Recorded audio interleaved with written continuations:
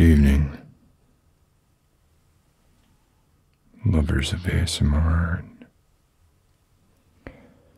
all things quiet but noisy, potentially, not always, unintelligible, but not inaudible. Things that we as a community of weirdos who, by and large, have so much going on in our lives lately, in our brains, that it's difficult to shut off. Well, I'm here tonight to help you turn off that little switch in your brain. Doesn't let you go to sleep. I'm going to do it with some soft speaking and some gentle noise makies. It's a clinical term. I don't always like to be too clinical when we're talking about ASMR. In this case, why don't you all, in the words of the infamous pioneer when it comes to sound quality in ASMR, massage ASMR, Dimitri himself, why don't you all kick back, relax,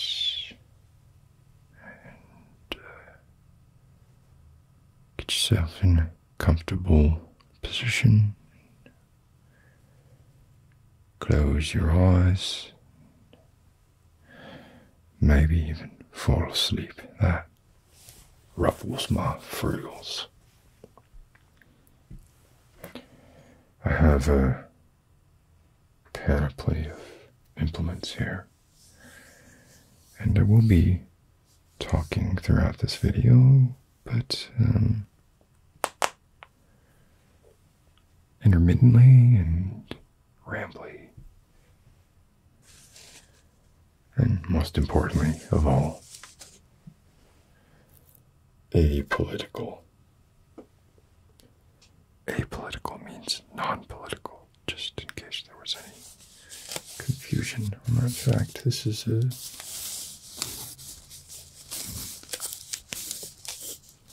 straight from the R complex kind of ASMR video. We're not engaging the frontal lobes much, and that's not what we want to do. We want to disengage those frontal lobes, even if doing so means taking an implement like this and doing a little snippy, little slicey, in order to prevent those frontal lobes from getting in the way of your much needed rest.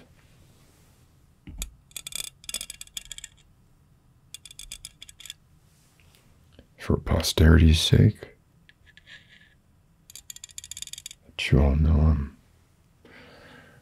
recording into a Sound Devices Mix Pre 32-bit float on the audio through a stereo matched pair of AKG C414s. Those are large condenser microphones. Got a couple of relatively new pop filters on these. I had in the past been a bit, let's say, arrogant about my mic technique. And I liked the gold grills that these microphones have. And so I was reluctant to put pop filters in front of them. Yet I discovered I was not perfect, after all, at preventing these pops myself. Not only that, but as time went on, I got worse. It pains me to say it, I got lazy. But now, pop filters firmly in place, and we don't have to worry about the plosive P's or the sibilant S's. And these are easy enough to maneuver around, so that if I want direct access to the microphone grill, usually the back is good enough. If these were hypercardioid or more narrow, maybe it wouldn't be.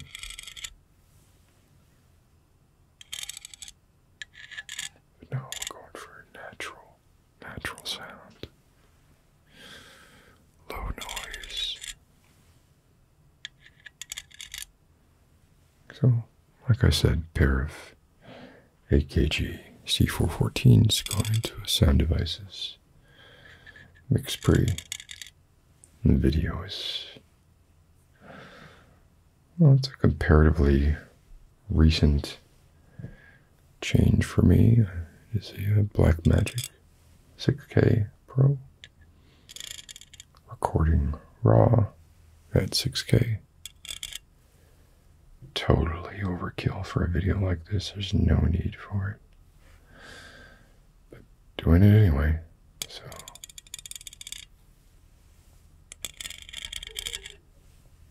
There's a dog howling in the distance, but let's imagine that dog getting further and further away, leaving you to take slower, deeper breaths.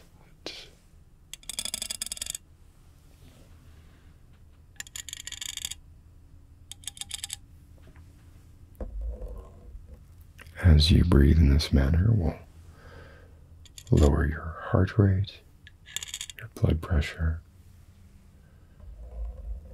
and allow you to relax. I do find it not completely without ironic humor to go back to older ASMR videos, and I don't fancy myself immune to this, but there was a time when the method of trying to get someone to relax via an ASMR video was simply to say, relax. Relax. Whatever's bothering you, just don't let it bother you anymore. You're feeling anxious, you say. Have you perhaps considered not feeling anxious? That might be a great help to you as you attempt to nod yourself into the land of nod.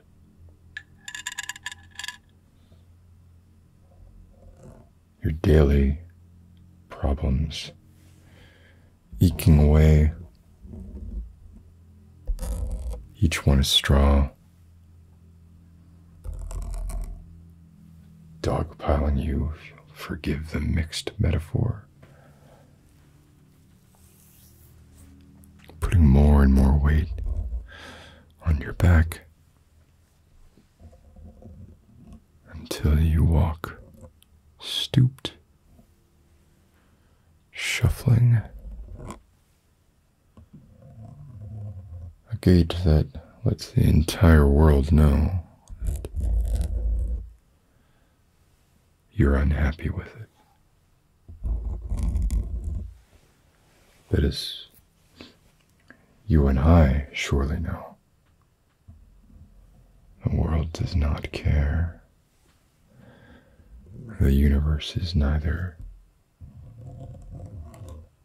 benign nor malignant, simply indifferent to the concerns you may have.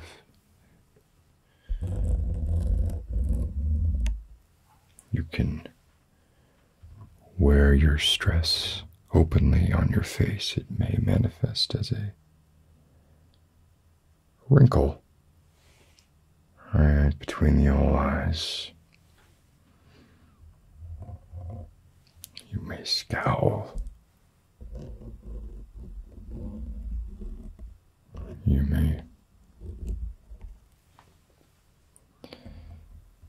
notice some kids out your window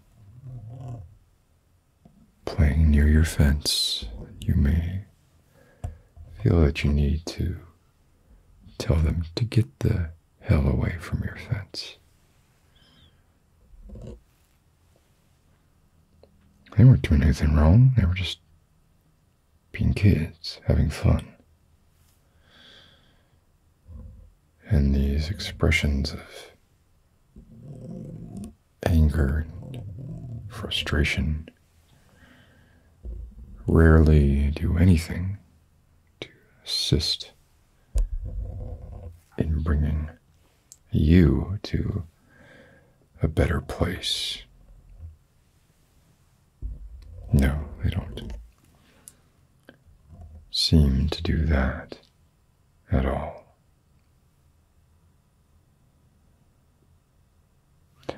So why not smile?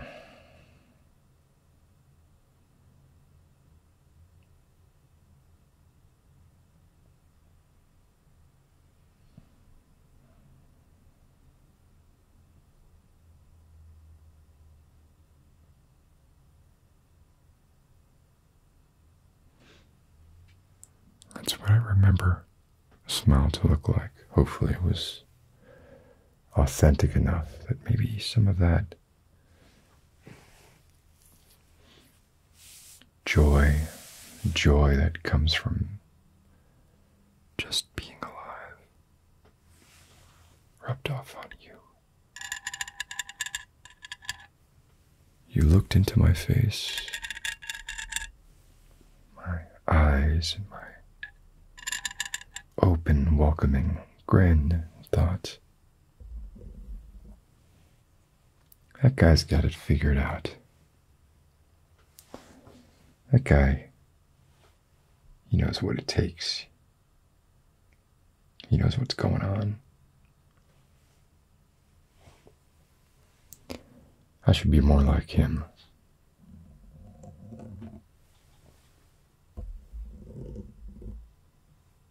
No? Well.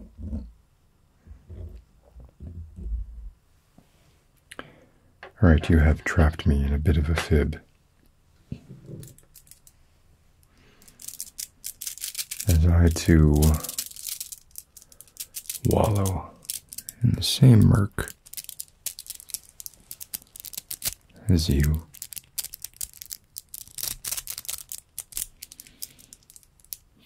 Blindly fumbling for a switch that may not exist at all, or may exist and the light bulb is burned out, or may exist and turn on the electricity to a slightly dampened floor, radiating that rogue voltage up through your uninsulated feet.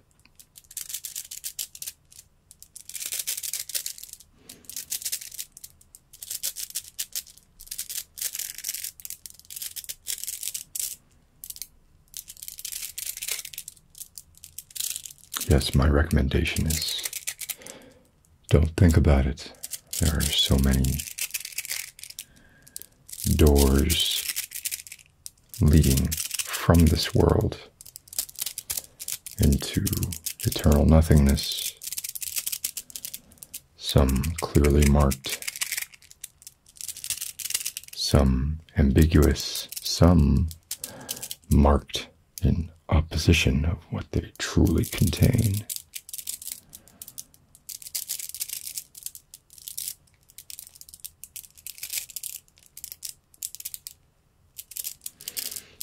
That saying, when a door closes, a window opens. Perhaps it's best just to keep all the doors closed and all the windows closed and use 2-inch nails if you have to. Hell, go for 3-inch.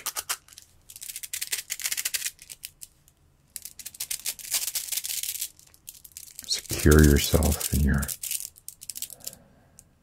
room or your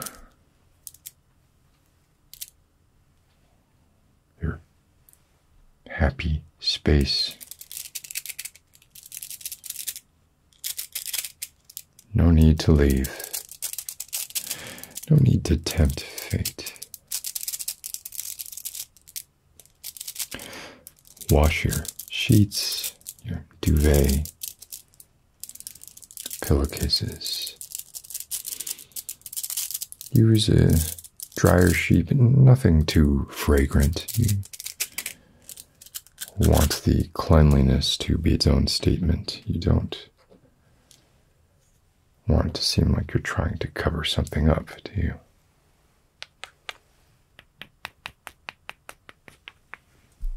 And then go to bed. It may take you some time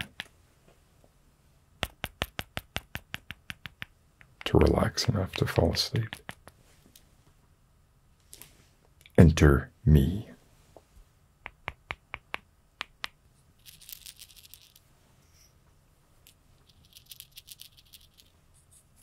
This little fella predates Everything Everywhere All at Once, just in case you were wondering.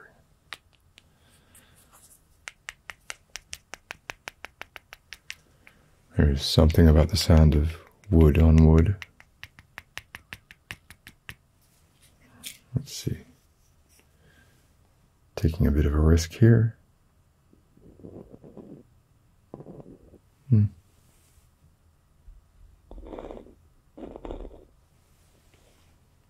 Not much to that, was there?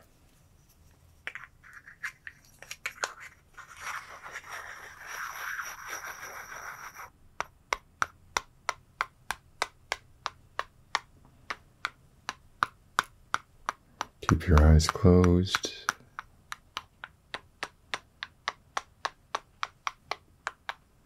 Think of nothing. Perhaps it would help if I gave you a list of things not to think about. Don't think about spiders. Don't think about the fact that spiders like dim, cavernous places like, say, the folded duvet at the foot of your bed.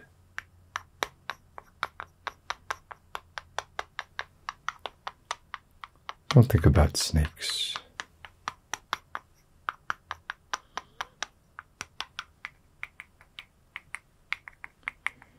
Don't think about whatever that sensation was that seemed to brush by one of the fine hairs on your leg, giving you the impression that something is under the duvet with you.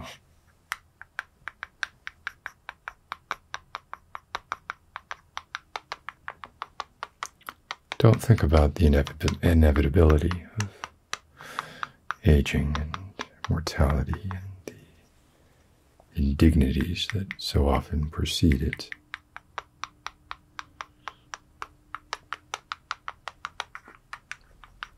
Don't think about pain.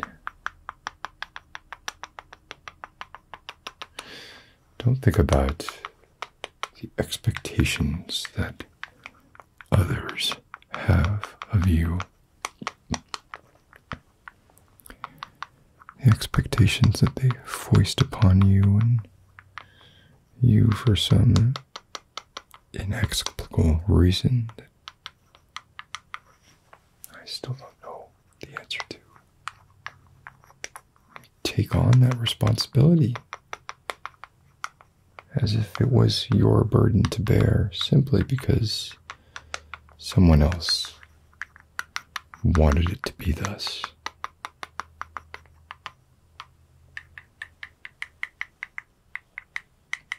Don't think about the things you need to do tomorrow.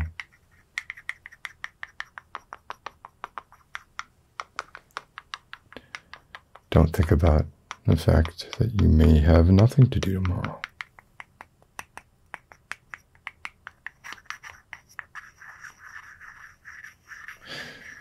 Don't think about the fact that increasingly through time, more and more of what we call life experience is abstracted away into virtual representations of those experiences.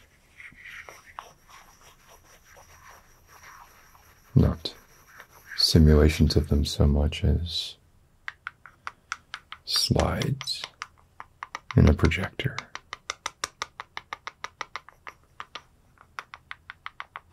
A trip taken by a friend. They talk you through. And you're supposed to feel as if you took the journey yourself.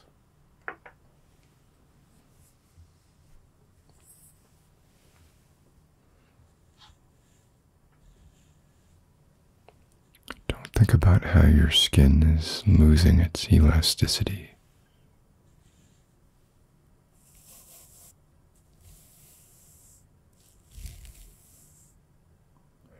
Don't think about the fact that the more time that passes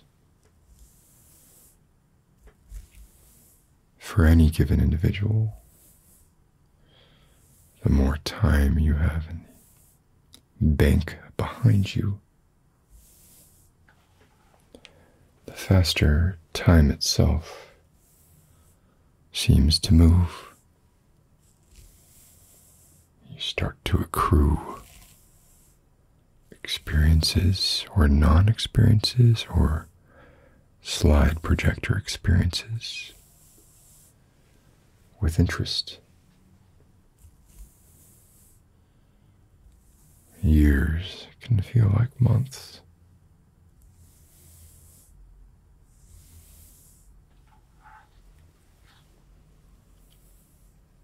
A decade is really only a long time to someone who has only lived a decade.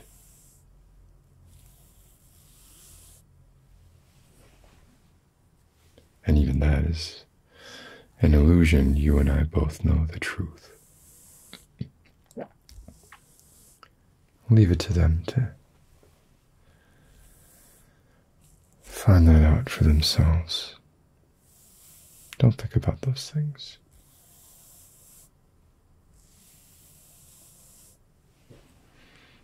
Instead,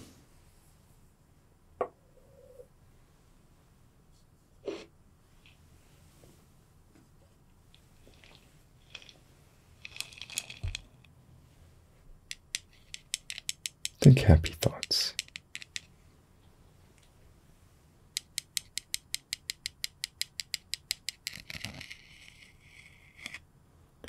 Look, if your real life experiences are going to be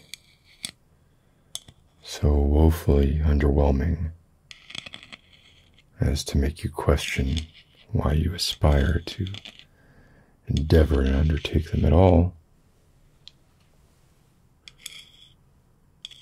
you might as well turn to dreams.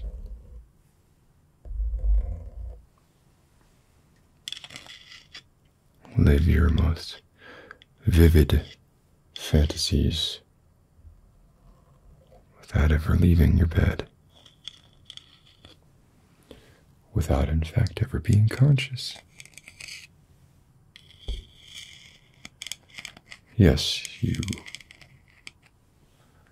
or we tend to forget dreams shortly after waking, but in the final reckoning, all your experiences are tears in rain. It's all just a matter of perspective.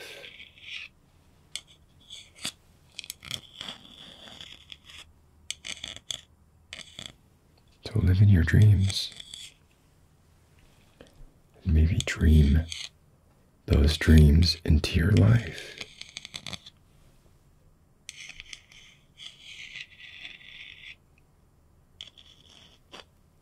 Drugs, maybe, could help. Of course, managed by a licensed physician.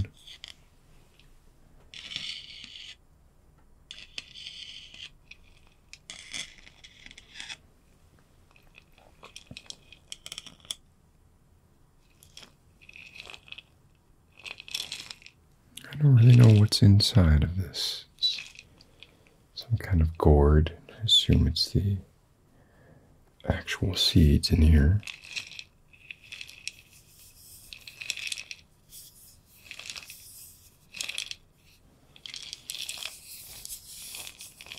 It's kind of a dull sound.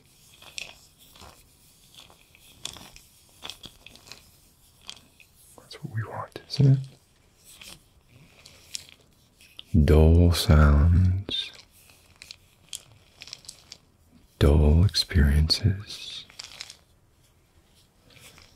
dull lives. Most importantly, dull deaths.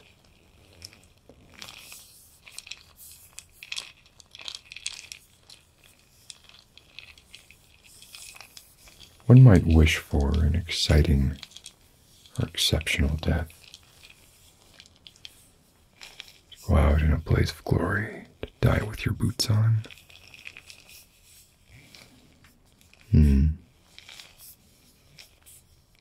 I think I'll take the heavily medicated option.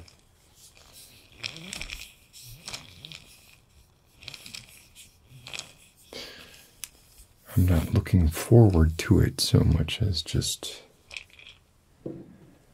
not really looking forward to much in life.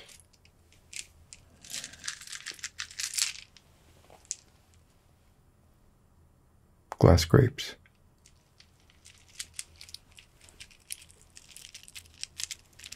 Not actually glass, but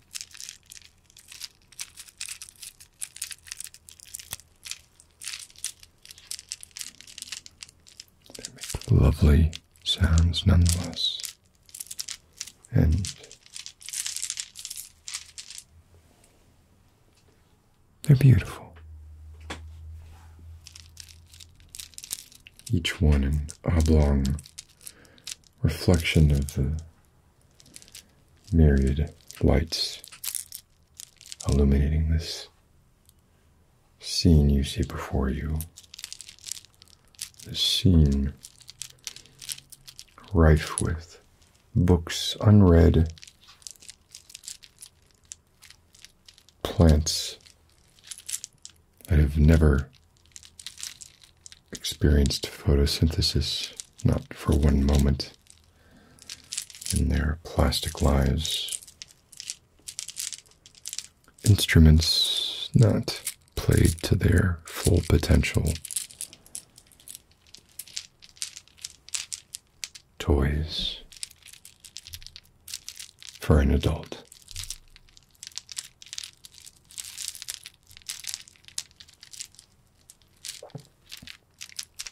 And that is the distraction we all seek.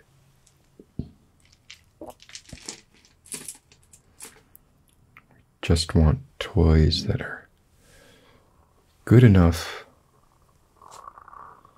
compelling enough, interesting enough to hold our attention as the clock runs down.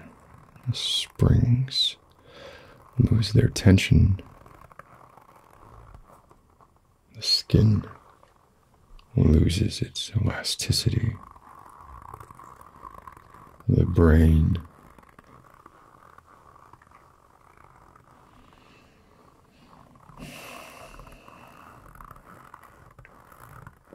loses its plasticity.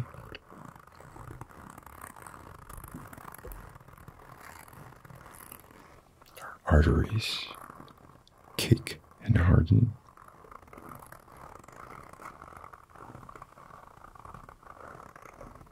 Our blood becomes thin and runny, but also clumpy. A much less effective vehicle than it once was.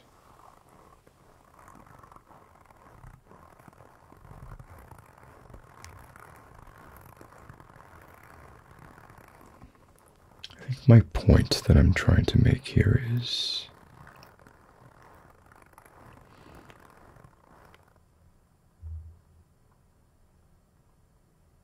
enjoy the ride.